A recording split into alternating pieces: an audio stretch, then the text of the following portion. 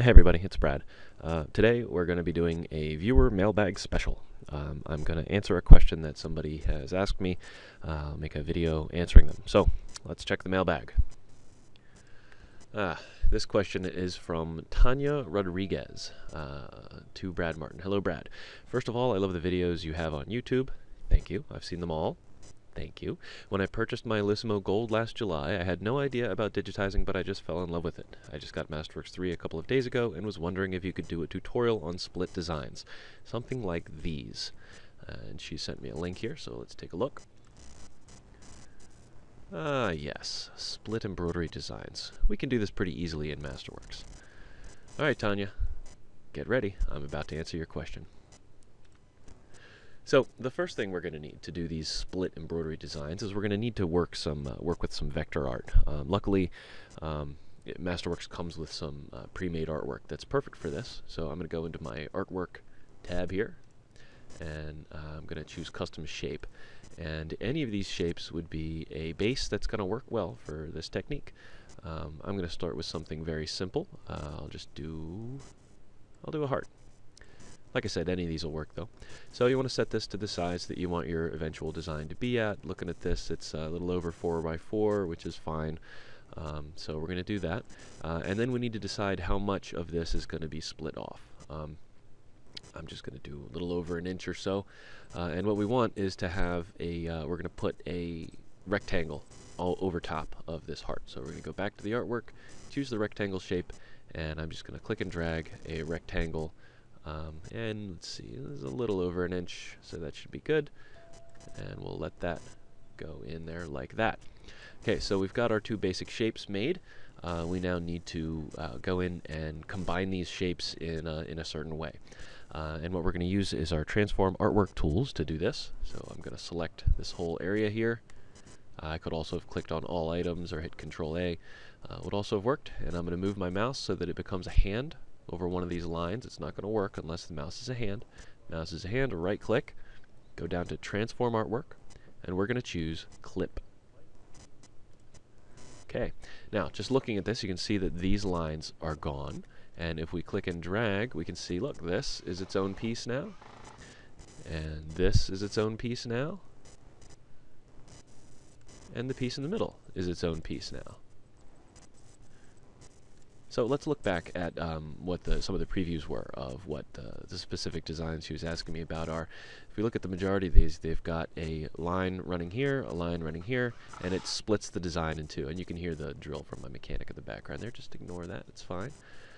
We've got, most of these look like they're appliques, so let's make this an applique design. And we're going to go in, let's see, where's my MasterWorks? There we go. So what we want to do is we're going to need to make it so that the bottom of this top of the heart here does not have this line here. We're going to do the same thing with the top of the bottom of the heart here. We're going to get rid of that line, and we are also going to get rid of the lines between here and here. And the way we're going to do that is using the reform tool. I'm going to go ahead and select the top of my heart, go to my reform tool and just select it at the top. You don't pick one of the options underneath, you just click right on the graphic of it, and what comes up are these little dots here.